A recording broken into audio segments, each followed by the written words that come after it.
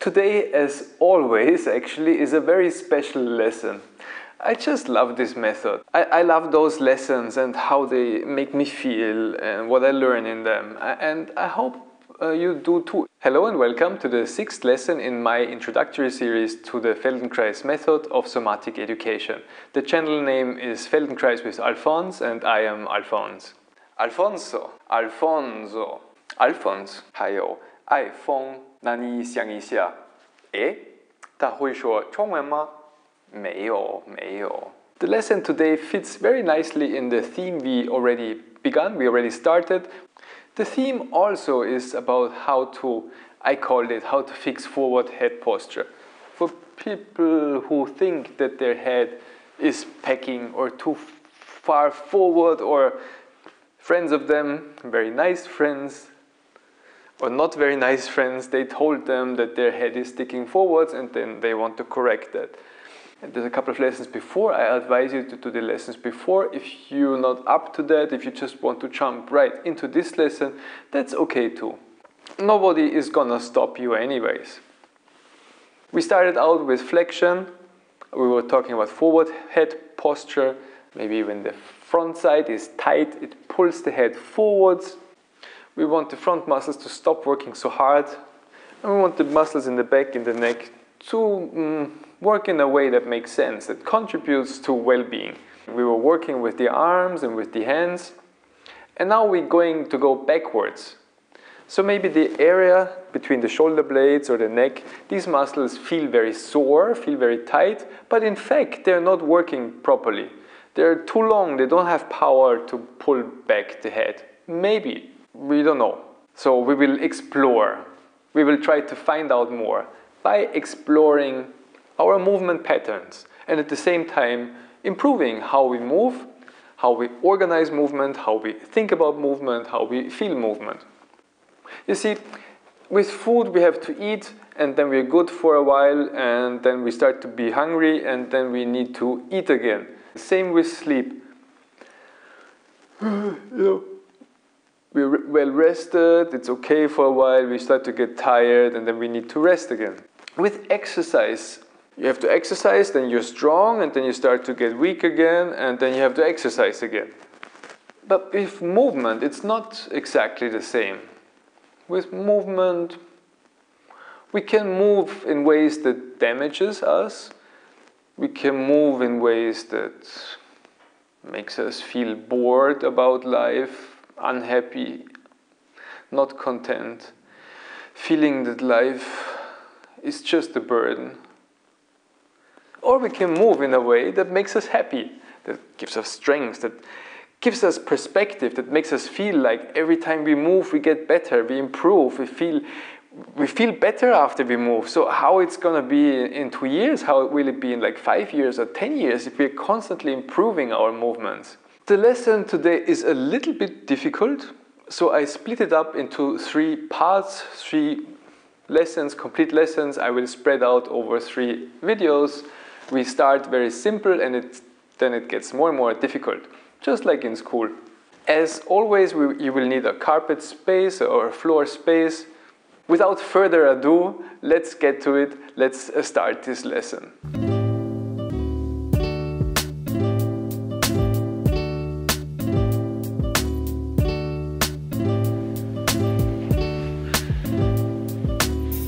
Alright, as most of the time we will start on the back. With the feet standing or long, just as you like.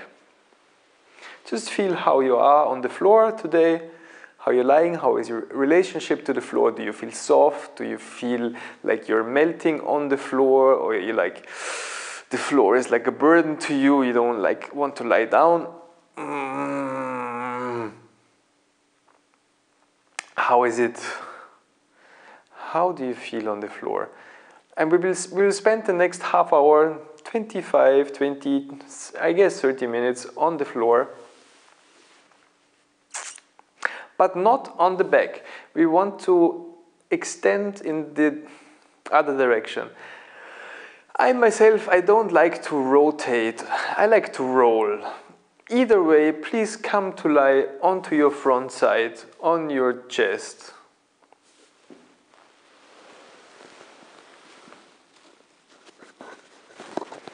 I have to take care of the microphone. I will put the microphone here and I hope it will still work. And when you're lying on your front side, so I know many people don't like the front side. That's because the front side can be very tight. And when the front side is very tight, then lying on the front side is no fun. It just doesn't feel comfortable. But we will work with this. It should get more comfortable. If you're already comfortable on your front side, some people, they love to sleep on the front side. In any account, how you say, in either account, come to rest on your front side with the legs long, with the hands wherever you want, with the face turned to one direction, or you can press your nose against the floor, whatever you like. Just be on the front side a little bit. And feel the room. Feel the room in your back. That you can breathe with your chest backwards. There's place to inhale backwards. You see that the chest is like a box with 6 sides. Front, back, up, down, or top, bottom, left, right. And it can expand in all these directions. You don't just breathe down or breathe into the front, you can also breathe into the back. But I guess you knew that. I hope you knew that. So we start simple with the obvious. Feel out for symmetry. If you feel you're breathing more into the right side of your chest, or do you breathe more into the left side of your chest? Or you feel no difference, how do you breathe at all? And this is not a breathing lesson. Breathing lesson is next lesson. We will start with a small movement. So you're lying on the floor and don't do much, just listen first. You lie with your front side on the floor, not like me. Don't watch me. Feel into yourself. Feel how you feel. Bring your awareness into your body. And you have 2 legs. I hope you have 2 legs and 2 arms and a spine. So that's like 5 lines of the body. And your head. I hope you have a beautiful head. And bring your awareness, your attention to your head, like the whole of it, your complete head, with your ears and your nose and your forehead and your hair. And very slowly, slow, very slowly and minuscule, very small, start. Don't like go full throttle, but start slowly to lift the head a little bit. And then let it down again. Just feel how you do it. So we start very, very slowly. Just a little, tiny little bit. Lift your head a little, tiny little bit, and then let your head sink down again. It's not like an effort, but you change tonus. The muscles, they pull a little bit stronger, and then they stop pulling.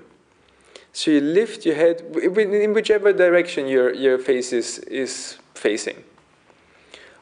Or the back of your head. You lift it a little bit and then let it down again. Just to get a first feel of what's happening.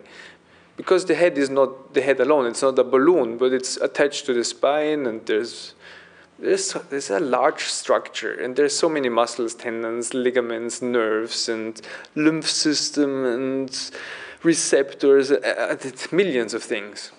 And organs, of course. All the things inside the chest. Continue a little bit. Lift it, just get a feeling where you lean against, Where do you lean against when you lift your head? And then bring your head down again. And if you can, take a little rest on your front side.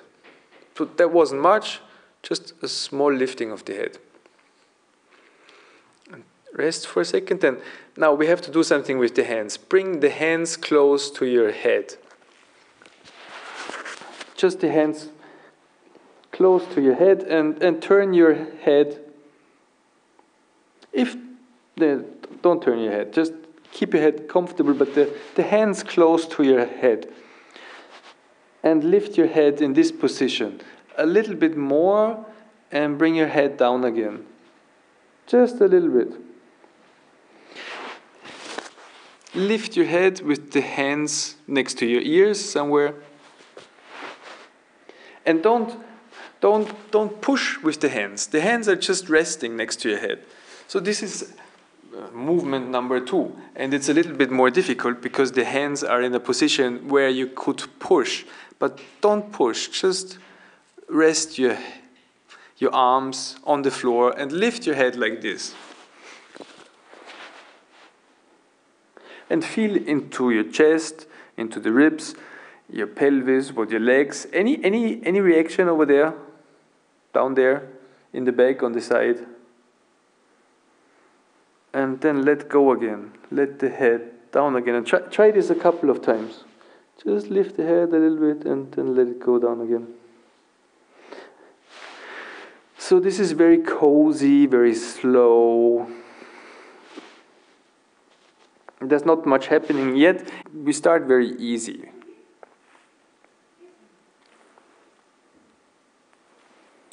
Right? Now, turn your head to the left so that your face is facing to your left. And put your hands on top of each other. And put your right ear onto the top hand.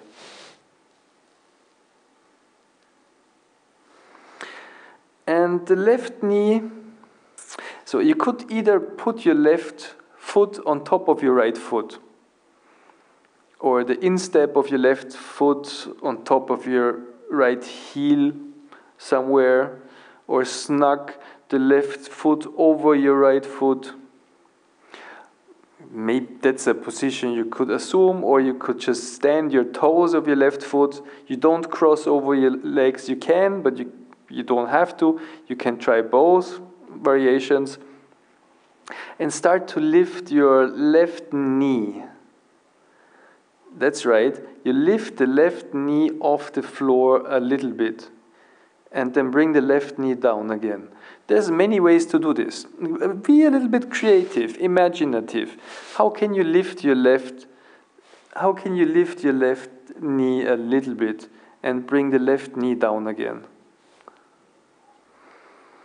So you can have that with your left leg long or your left leg crossed over your right leg. You can have the toes of your left foot standing on your right heel, or the toes of your left foot standing crossed over your right foot.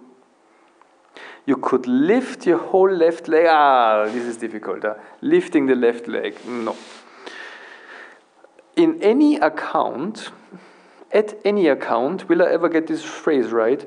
At any account, your left leg will straighten a bit when you lift your left knee. Can you feel that?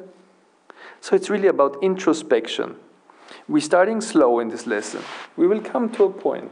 And this is not a lesson about stretching or muscle training. This is really an exploration into yourself at how your body works. Very detailed, very detailed. If you haven't done the Feldenkrais or worked with Feldenkrais before, Feldenkrais method of somatic education, then that's something you've never done before. It's something new. So it's very gentle, very comfortable. So we are in this relaxed state so we can really explore. It's more like taking a rest and at the same time move a little bit. And explore how you can lift your left knee and how your left leg lengthens when you lift the knee and how it shortens when you let the knee down again. You can even pull up your left knee a little bit to your side, like in a small crawling position, as if you would pull up the left knee on the floor to take a little crawling. But just a little bit, just a tiny little bit. Or this crawling position, and with your left foot hooked over your right foot, snuggled over your right foot. Just as you like. You lift your left knee a little bit and then bring the left knee down again.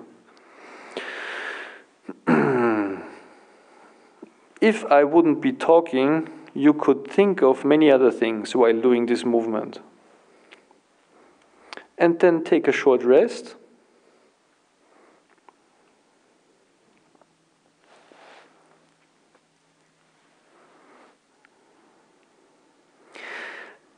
Bend your left knee a little bit again, just a tiny little bit, and then your left foot over your right foot, maybe, or your left foot close to your right foot. It's not that important where is it exactly, just the general direction. It's not important if your right hand is on top of your left hand or the left hand on top. It's not important, but your face should face to the left. And now lift your left hip joint a little bit. I had this whole hip joint series. I hope you have I hope you have an image. Where is your left hip joint? So left hip joint. It's not the outside of your left leg. It's somewhere inside your left leg, on top at your groin, close to your groin. I have a couple of videos explaining this in great detail. But for now, just imagine your left pelvis is lifting a little bit, and please lift your left pelvis a little bit. Oh, see what kind of contortions you have to do to lift your left pelvis, and then bring your left pelvis down again to the floor. And try to make this easy, gentle. Try to make it like a movement you feel comfortable with. To lift the left hip joint off the floor and keep the left knee on the floor. Try this a couple of times. You keep the left knee on the floor, you just roll. You roll your pelvis a little bit to the right. So your right side of your body presses more against the floor and the left side lifts a little bit. And then stop again.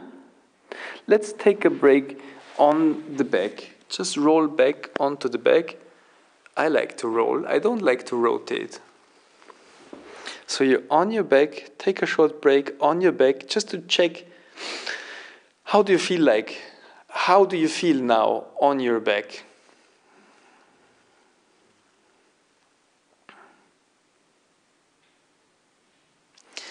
And then come back onto the front side.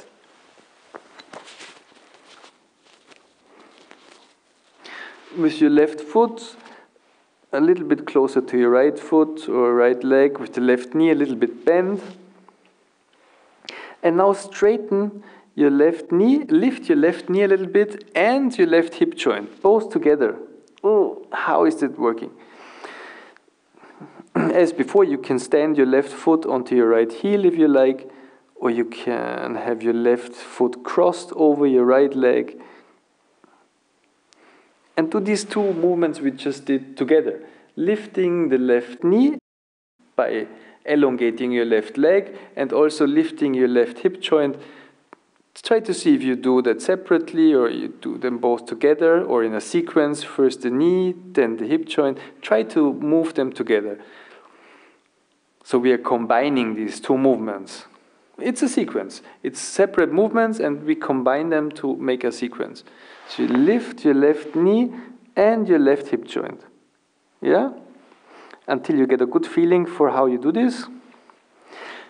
And maybe you start to feel connections up to your shoulder blades, up to your right side, to your head. It will get stronger through the lesson. Now we do a third movement. Please bring your left hand to standing in front of your face. So the left hand stands in front of your face like a push-up position. do the same thing, like lift your left knee, lift your left hip joint, and with the left hand push against the floor to help rolling, to help to lift the left knee.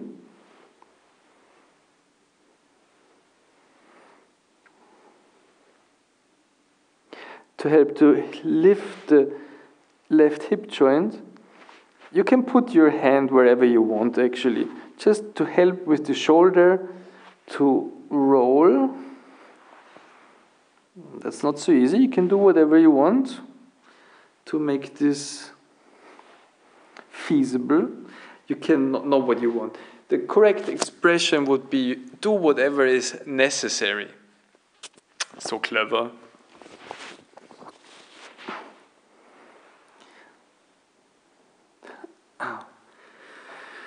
My right leg is a little bit sore from too much walking. I can feel the muscles of my upper right leg when I roll over them. Whoa!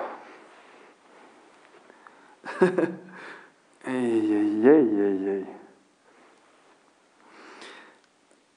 then, please roll onto your back. Take a short break on your back.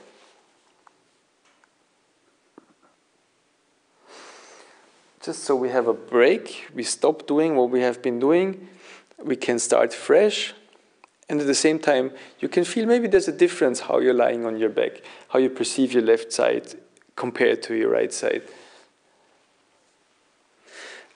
Maybe roll your head a little bit to the left and to the right, and see if there's a difference in rolling the head to the left and to the right. Just check, is it symmetrical? Is there a difference in your right side compared to your left side? And then roll onto your belly or your front side again, please. Please tell me if I'm too slow. I don't think I'm too slow. But if it's too slow for you, please tell me. But I think it needs to be a little bit slow. So you're on your front side again. With the hands on top of each other, the face to the left, the right ear on top of the upper hand. Bend your left knee a little bit, maybe bring your left foot over your right foot, or on the left instep on top of the right heel. Just something like this. And then lift your left knee again by extending your left leg, and just see how that feels now. After we did this, all these movements, how does it feel? How did you improve your sensing, how you sense this movement? Maybe try to even lift your left leg a little bit and see how that feels like. Is it easier to lift the leg? Is it easier to extend the knee and straighten the leg?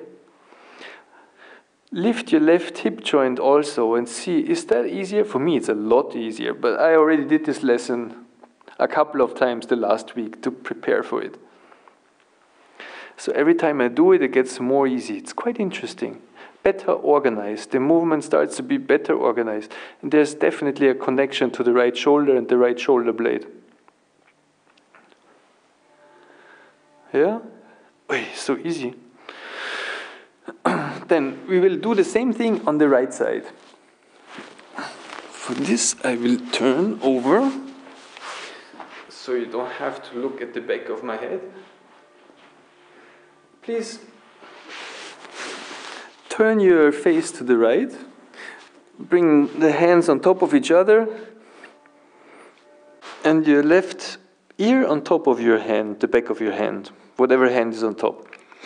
Maybe a word of caution. I hope it's not too late. If your neck hurts easily, you have to turn your head in between, or lift your head in between, or maybe come to lie onto your back in between, and then return onto your front side.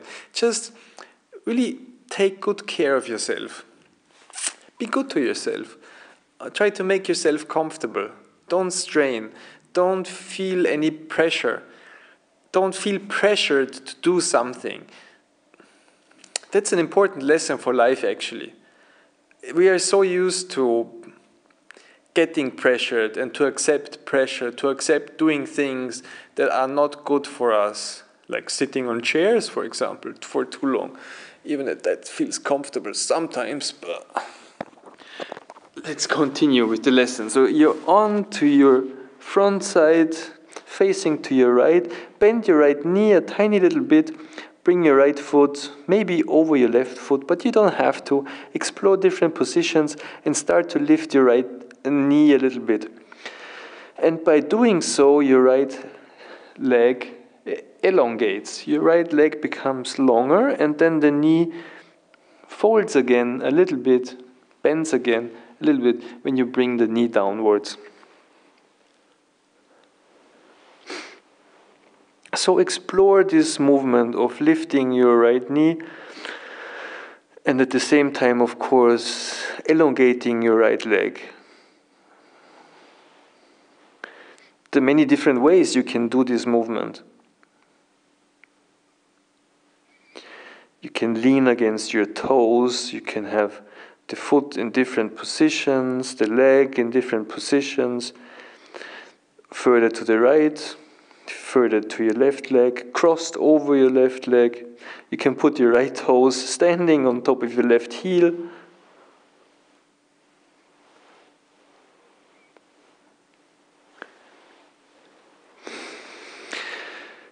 At any time you want to relax your neck, you can turn your head and then bring the head back again. So now let's continue with the next movement. Put your right foot over your left foot, your right knee a little bit bent, like in a crawling movement. Feet don't have to be crossed actually, just a little bit of a crawling movement, and put your right foot wherever you feel comfortable. And lift, this is the movement, lift your right hip joint. Please lift your right hip joint a little bit off the floor by rolling your pelvis and then back down again. Lift your right hip joint. And does this feel easier already than on the other side? Do you feel more subtle, more easy to move, like all the parts, all your bones are not as stiff anymore? Your muscles are not preventing this movement so much anymore. Keep your right knee on the floor when you roll your right hip joint to the left, when you lift your right hip joint from the floor.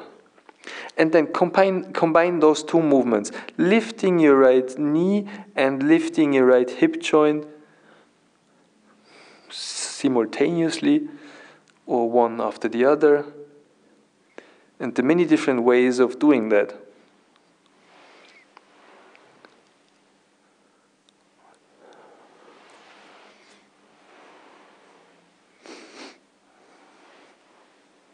Actually, you can put your head in whatever position you like. We will learn more about this in the next 2 lessons. Try also to lift your right leg a little bit by lifting off your right knee from the floor and the right hip joint. Try to find a way to make that easy. Actually, it should become easy by itself. That's why we are doing this movements and movement combinations. All right, and take a short break.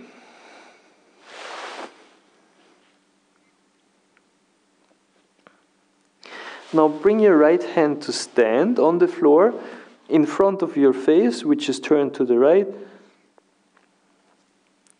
And again, lift your right knee, your right hip joint, and push with the right hand against the floor, and then come back again.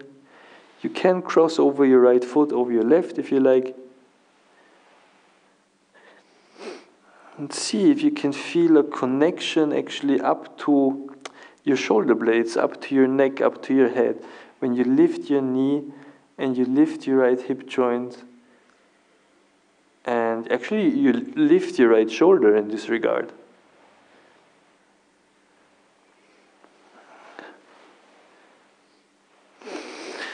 We're doing this a couple of times, and then take a break. Maybe take a break on your back.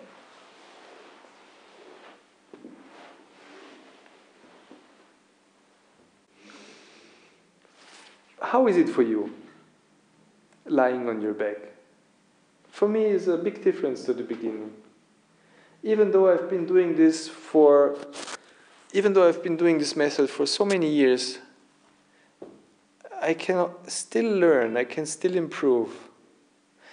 I always find something new. It's so exciting in a way. It's interesting. That's more like it's deep. It's touching me deeply. I'm more connected to the floor. I start to forget my worries. And I can focus on being and enjoying my movements. I hope you can do. I hope you can too. I hope you can do. I hope you can do it too. All right, then please come back onto your front side.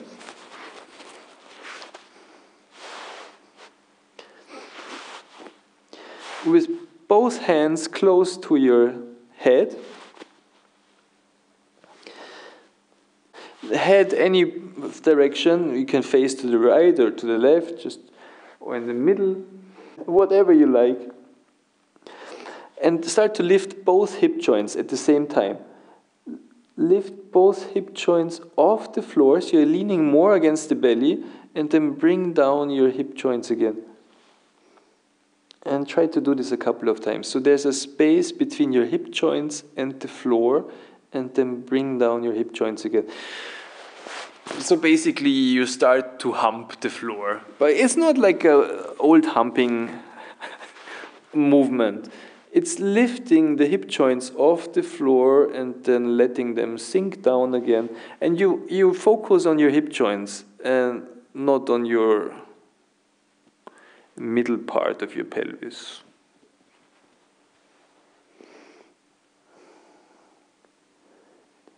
And allow your knees to bend a little bit and then elongate. And of course your back has to participate in this. And after you did this for a couple of times, lift your head again, a little bit, yes? Lift your head again. Wow! Do you feel the difference? And bring the head down again. Lift the head a little bit and see, don't help with the arms, yes, and see how you experience that through your whole spine. Your back shortens, the muscles in your back can shorten, but the whole back can work together. It's like 12 ribs and lots of muscles, so many muscles on the back. It's a different kind of organization. It's much smoother. Everything works nicely together. You reach more freedom in more choices. You can do more locations, more positions, variety. Try this a couple of times to enjoy how you lift your head. You can lift and turn the head, or you can face to the right, lift the head, and bring your head down with facing to the left, and up again, and turn it again to the other side. So each time you lift your head and bring it down, you're facing another direction. You can lift your head and see how that affects your hip joints. If your hip joints lift when you lift the head, and then bring down the head and the hip joints again. You can try again the same movements we did with lifting the one knee and one pelvis and lift the head. Or on the other side, just what we did in this lesson. Play a little bit with these movements. And feel how they improved, how easy it became to do them. All right, then please come to sit. And we will continue with the ideas from this lesson. In the next lesson, in the next video, we'll introduce more ideas and we'll continue with the pattern of extension, the pattern of being able to lift the head, look up, let go of the front side, also contract the back side better, give these muscles something to do in the back. Invite them to be part of ourselves, of yourself, of myself again. Be more easily upright.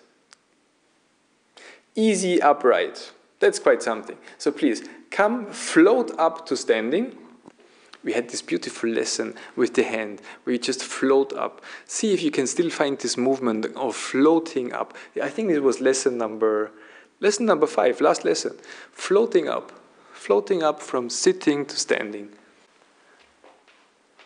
And see how that is like standing, where you can put your head in front, but you can put it on top, you can put it too far in the back, you can look up. You transfer this movement of lifting the head we did on the front side, lying down. You can have the same thing when you're standing, which is looking upwards. It's so nice. The sky, the birds, the skyscrapers, the trees, the ceiling and the lights on the ceiling. Yeah, take a few steps and enjoy this freedom of flexibility. We didn't use stretching. It's just such a natural way of moving, and through movement we improve. We improve many things.